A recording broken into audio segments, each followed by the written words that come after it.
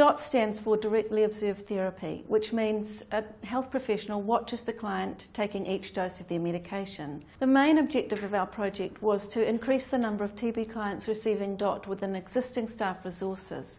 Teledot uses a secure virtual meeting room whereby a client can record themselves taking their medication remotely.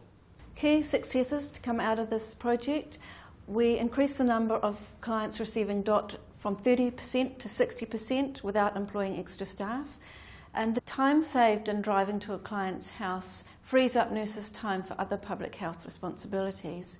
Teledot ensures medication adherence, which improves TB control in Auckland.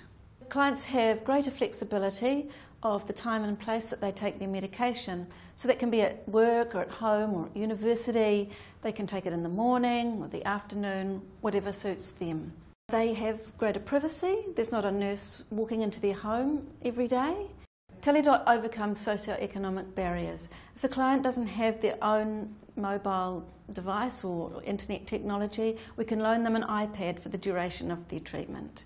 And 50% of our clients are aged under 30, so it just makes sense to engage with them on a digital platform. This project has benefited the DHB as an organisation because we've achieved cost savings of around 75% for each client on DOT, and we've reduced the DHB's carbon footprint.